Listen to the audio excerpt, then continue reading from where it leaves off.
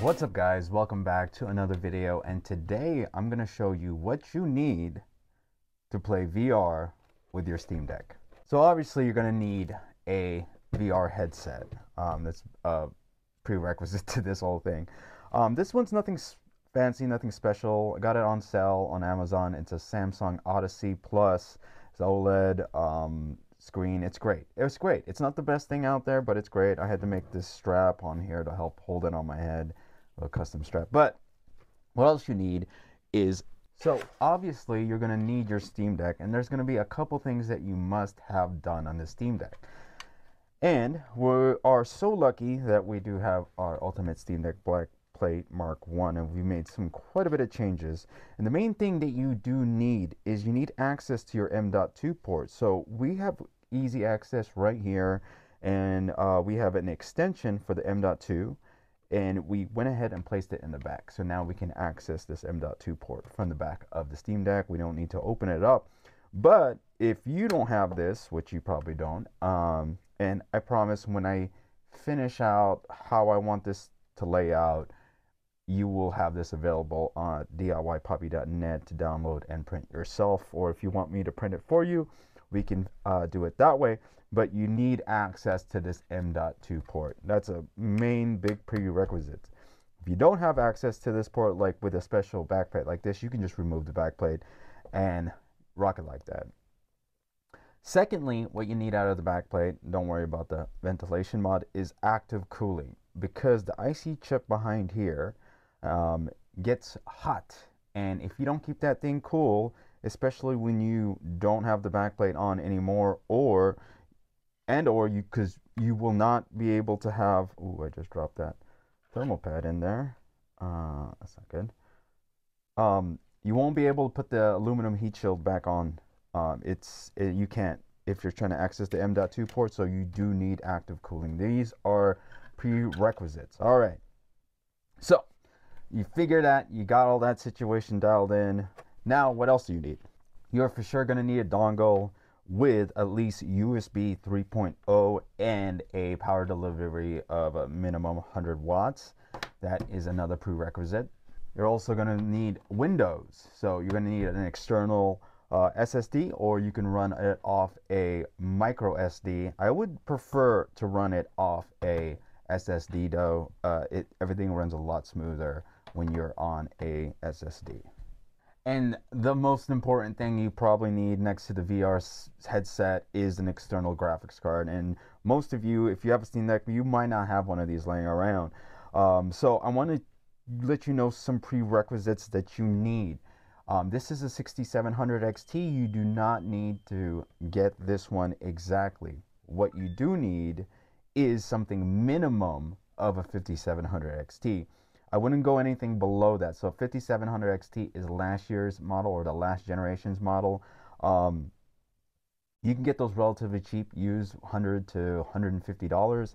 This one I got used, the 1600 XT, for 250 bucks off Macari. There are, if you shop around, you can get these things relatively cheap. When it comes to this generation, I would go no less to the 6600 series. You might be able to get away with the 5500 series, maybe the 5500 XT, but I would still stick with the 6600 XT or 6650. They're all roughly in the same price range, but you will get a lot of good performance out of this, and you will actually be bottlenecked by your CPU in your Steam Deck. So the next thing you need is a M.2 to PCI X16 slot. You need to make sure it is that exact one. There are some other ones here on Amazon, and I'll link this one in the video, and I think they're unavailable right now. And this one is a relative cheap one. This was like 35 bucks. It works great. Never had any issues with it. The only problem with this one is you need an external power supply to run it all. You need a SATA port, and you need a power supply with your 8 pins for your GPU. And that's all you really need, guys. Quick recap of everything you need. Steam Deck need access to the M.2, whether you do extension like I did. You need access to this port and active cooling, because those chips are no longer cooled because you have to lose the aluminum heat shield, and most of you are probably going to lose the backplate as well. Going to need a dongle with PD charging. This one, very cheap, Amazon. Then you're going to need your M.2 to a PCI X16 slot, which is going to attach to either your extension or straight into the M.2 port. And that is going to attach to our graphics card. And then that is going to attach to our headset. And that's it. That's all you need. It's a lot of stuff. I think the real question is, should you do this? For me, I think this is cool because I already had everything. I didn't have to really buy anything. The only thing I actually had to buy for this setup is nothing. I already had everything. So actually, yeah, I already had extra power supply. I bought the graphics cards for this already. I bought this thing 3 years ago during COVID. So I didn't really have to buy anything. So I would suggest, if you have some of these things already, I think the main thing is that you really kind of need is obviously the graphics card. The graphics card is probably the most important thing. Probably a lot of you have been looking at VR headsets, or maybe you have one already. And the big limiting thing will be the graphics card, because you just can't do it without it. I am going to try to see if we can just play it natively on the Steam Deck. So one thing I did notice, guys, performance-wise, with my current setup with the 6700 XT, our CPU is boosted to 3.85 gigahertz with a 26 watt TDP. We could probably get away with a 24 watt TDP on the Steam Deck. We're getting about 80 frames in Beat Saber and Pavlov, so we're really getting really good frames. We're staying above 60.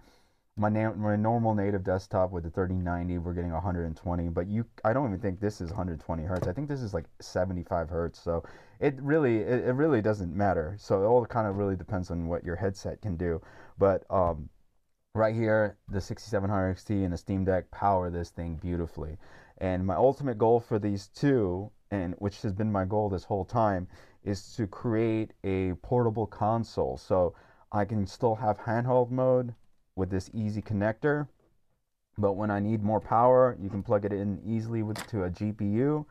But if you don't need it, you close the hatch, you're good to go. And now another good selling point is you can play VR now. So guys, thank you so much for watching. I'll have a list of all the items I used in the description below, and links to Amazon if you want to purchase them.